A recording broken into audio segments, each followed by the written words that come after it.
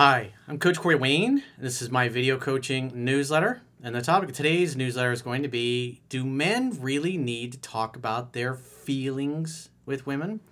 Well, I've got an email. It's a little bit on the longer side. This particular guy says he's read 3% Man 12 times over the last year and a half or so. And he recently ended his 4-year dry spell with women while he was on a trip outside of the country. So he started spending time with this girl and felt the need at some point to start talking about his feelings or lack thereof. And keep in mind, they both kind of agreed that he even told her in the beginning, hey, I'm only going to be here for a couple months. He's actually was in Bali visiting, and then he's going to be gone. So it was pretty clear that, hey, they're just going to have fun while he's in the country together. And then he's going to go back to his life. She's going to go back to hers. And then he starts talking about his feelings and his emotions. And she's like, why'd you even bring it up? It's like, why? So it just brings up the good point. It's like, do men need to talk about their feelings, and how productive is it really? Especially like in this, where he just met somebody and started hanging out, having fun, and hooking up. So he says, hi, Coach. In the last 18 months, I've read your book, 3% Man, and watched the videos in it at least 12 times, and I've gone through it 8 times over the last 6 months, as well as read some of the other content you recommend in your book and a bunch of other videos you put out there. I have ended a 4-year no-sex dry spell and started out by applying the exercises you recommended in the video, improving your social skills in Bali after quitting my job as an electrician. By week 6, I was confident enough to approach beautiful women, look them in the eyes, and authentically say how I feel. The ones who responded better than others stayed and spoke to me a little bit, and I got their phone numbers. Some phone numbers I got just from saying hello, because I could tell by their interest level, and I've had more dates than I have ever had within a 6-month period. Most didn't lead to anything, but the last one did. I met this lovely local woman who's 38 and a MILF, or a yummy mummy. I didn't know they were called yummy mummies. Okay, well, you learn something new every day, apparently.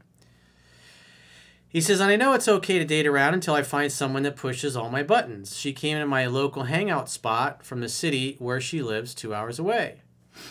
All the other local guys were all over her like a rash, leaning in, trying to make her like them, etc. And I just sat back, was chilled, calm, and watched their attempts. I smiled at her, and she was smiling back, and I thought she'll probably choose me over these guys. Yeah, you can just look at these guys, and they're displaying unattractive behavior. Leaning in is a lack. That's not what a confident guy does. Confident guys hang back, like James Bond. So he says to himself, what would James Bond do? Eventually, I had a good opportunity to say hello. We had a bit of a chat, and I told her I wanted to take her for a drink next week. She said, you're not my usual type, but she agreed, and I gave her my phone number. A few days later, she asked to come and see me, and she would be staying at my place, and I asked her jokingly, are you going to seduce me? To which she replied, what do you think? She'd be staying for a couple of days, and she said that she never travels to see men, and normally all the men pursue her. Well, because there's so many thirsty dudes out there who don't have any game. I took her to lunch when she got here, and during the time she explained, I don't know what it was. There was just an energy about you that I couldn't ignore and wanted to explore. Yeah, because he was acting completely different than all the other guys that were smothering her, basically. This is what I talked about in the article and video that I did many years ago, how to get women to approach you first, especially like when you're out in places like this, bars and things of that nature, hanging out in a high traffic area, and just enjoy having fun with your friends and not really pay attention much to what's going on around you. And if you're in a high traffic area, it's like everybody comes by you. They either come to the bar to get a drink, or they at least have to walk, especially when the girls are walking around. And if you're there with all your friends having a good time, and you're laughing and you're joking, you're giving off the non-hungry vibe, as if typically guys that give off that vibe are either have too many women in their life, or they're already in a relationship, so they're just not really looking. Meanwhile, you got all the rest of the dudes that stand in the corner with their hands in their pocket and their drinks in front of their chest, and they're not talking to anybody. And out of everybody that's there, it looks like you and your group are the ones having the most fun. And plus, you're not chasing after them. And so this naturally makes women curious. It gives off that completely different kind of vibe. And you can tell, if you're familiar with the article, which you should be, that's part of what caused her to notice him, because everybody there was trying to get with her and talk to her. Meanwhile, he's over there just hanging out and having a good time. And eventually she makes her way over. He says, we talked about what we wanted from each other, and I told her that no matter what we had, it would be temporary anyway, because I'm not planning on staying here in Bali for too long. He said maybe 2 months total. She was very transparent and explained that she wanted to keep seeing me as long as she felt the connection.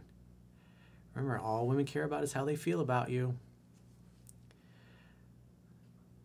So keep in mind, all these other guys, probably a lot of them they're the locals, and they're going to be around. And yet, here's this guy who's only there temporarily, and she wants to feel what her connection is. He says, she wanted me to be honest as well, whether I wanted a relationship, to date, or just casual sex, or etc., and if I wanted to keep seeing her. We agreed that we both wanted companionship, where we were to go out together, do nice things like dinner, and be able to talk about things, cuddle, and connect. After our lunch, she was in the back of my scooter, and her hands were touching my belly in a sensual way. By the time we got back to my place, we were talking some more, and all the signs were there. We cuddled. This led to me kissing her, which led to the Indoor Olympics 3 times. Hang out, have fun, hook up. Don't complicate it. She said most men treat her like a booty call, but I have been different because I take her out and we have a connection. Well, the idea is to hang out, have fun, and hook up. He says, the next day I got down with a sickness, and she looked after me the entire day the same way a mother would. She asked me again if I wanted to keep seeing her, to which I responded yes, and I meant it at this time. The third day, New Year's Eve, I was feeling good enough to take her out again, and she asked, do I still want to keep seeing her? Either A, she's needy and insecure, or B, she could tell he's not really feeling it, and she doesn't want to waste her time. He says, to which I said yes again. However, after spending more time with her, I started to realize I still have a take it or leave it kind of attitude, and I became concerned that I would hurt her because I'm missing some of the sexual spark and had doubts if it will last even the time I'm here in Bali. I was afraid to tell her and didn't want to ruin the time we were having together.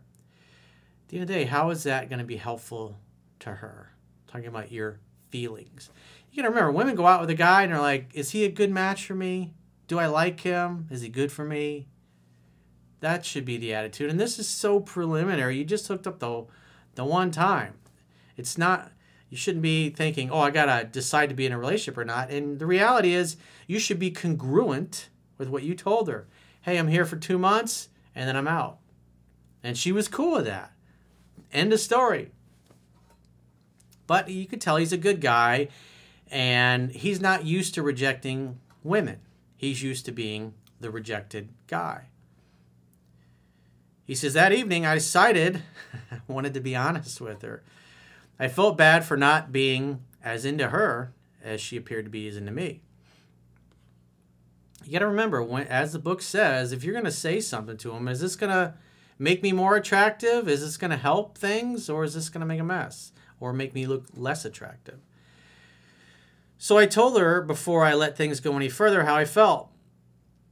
He says, I'm not sure I want to keep seeing you like this.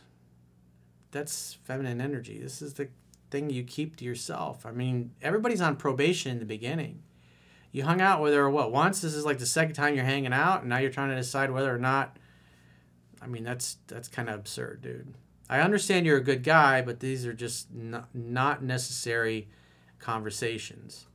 Besides, you were up front. You said, I'm out of here in 2 months anyways, no matter what. Be congruent with that. Part of the problem is you're vacillating back and forth. That's part of your problem. When she asked why, I told her I'm not feeling like I want to keep the sexual and intimate aspect of this. She was devastated. She hid her feelings for the most part of the evening, putting on a smiley face when we got back in the early hours of the morning on New Year's Day. We talked more about it, and she broke down crying in front of me. I felt mediocre and irresponsible for hurting her away from her family and kids, knowing she's going back home to them just hours later. All I could do was be present for her and tell her I'm sorry and be honest about how I felt. She cried herself to sleep in my arms. This is totally unnecessary. He says, we talked for hours about how she felt the next morning. I kept on asking more about how she felt. At first, she was so closed off, but she explained that she likes things simple and felt like she had done everything right. She saw no warning signs from me that things weren't going to end well. That's why she kept asking if I still wanted to see her, and she went on to explain that she also meant, have you changed your mind? Do you just want to have sex? Do you want me to go home, etc.? She felt like an idiot, and that she was undesirable and could not work out what had gone wrong. You see all this unnecessary drama that this guy caused? I mean, all he has to do is take a step back and look at it and say, I told her I'm only here for 2 months. Let's just have fun. Let's not worry about it. But he feels a need to regurgitate his feelings moment by moment like he's some kind of chick. That's what happens. You have too many sappy, silly movies. They talk about your feelings. Let's talk about your feelings. Because you'll see in a minute, his feelings kind of change. He says it was the first time she had spent New Year's away from her family to see a man, and she also missed her mother's birthday. Normally, she can tell when something doesn't feel right, but with me, she didn't feel like there was anything wrong. She said this was like a silent killer. She wished I had waited until after she had gone back home to her family to tell her how I felt about things. Over time, a lot of the talking, I think we got to the root of the bottom of the issue. She asked me a question, which was, why do you need to bring up your feelings into the equation if none of us are looking for a relationship? Exactly. Because remember, you told her, hey, no matter what happens, I'm out of here in 2 months. Be congruent with what you told her. See, part of the problem is now you're vacillating. And she reminded me that she knows it's temporary and won't get serious. She just wanted to feel the connection we had in the meantime and didn't want that to end in the way it did. Then I started rethinking what I had done and was a little confused. I began to think maybe I wasn't thinking correctly. Yeah, you were thinking like a chick. Although I know I shouldn't be too hard on myself because of a lack of previous experience. We talked more and I asked her more questions about what it means to keep seeing each other, and I thought it through very carefully when she asked me if I wanted to continue with what we had. I explained that I'm enjoying the company we give each other. I told her eventually I would want a family of my own, and if I met anybody who I wanted to be serious with, then things would have to end. She said if that happened, she would be sad, but would also understand. See, this is why you got to be congruent and you got to be honest. But talking about your feelings as you vacillate in your moods throughout the day, it's like you're acting like a woman, dude.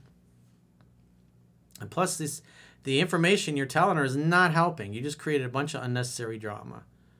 Hang out, have fun, hook up. It doesn't say hang out, have fun, talk about your feelings after you hooked up. That's not how it goes.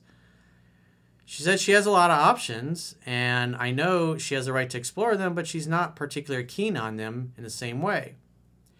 She explained that one of the reasons she likes me is the way I treat her, and I make sure the sex is good for her, unlike other booty callers. Besides, it's like you can't make a determination one way or another if there's somebody you want to have a relationship with anyways. It's way too early. He's like, I have some questions regarding my communication and honesty. Do I need to be concerned about my own feelings towards her at this point? And is it appropriate and necessary to explain them to her if we've only been seeing each other for 3 days? Duh, no. You say you've read the book, what, 8 times now? 12 times, whatever it was? It's like, it's right in there, dude. This is not going to help you. It doesn't say act like a woman and talk about your feelings constantly.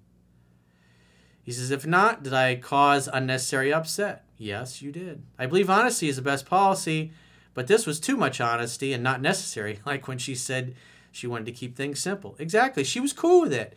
You were honest and upfront about what you wanted, and then your internal dialogue became external to her, and it was unnecessary.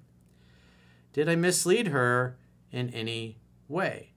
No, but what you talked about, just like you've recognized now, it was totally unnecessary.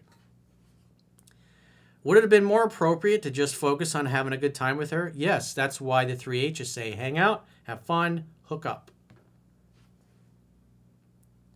Because if you do everything right and you really like the girl and you spend a couple months together, she's going to be the one trying to lock you down.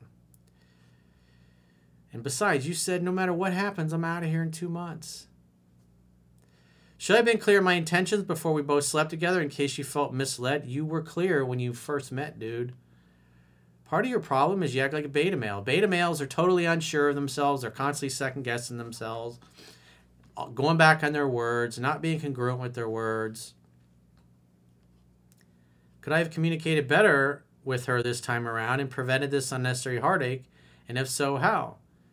Simple. Focus on the 3 H's. Hang out, have fun, hook up. You were honest the very first moment you said I'm out of here in 2 months. Be congruent with that.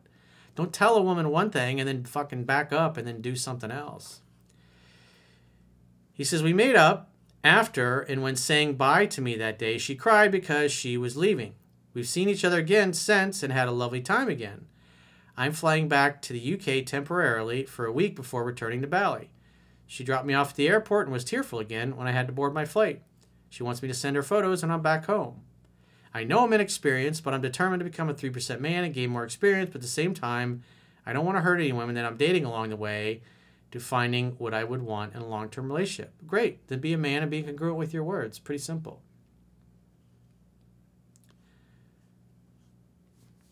So, I mean, this is just so much unnecessary drama and difficulty.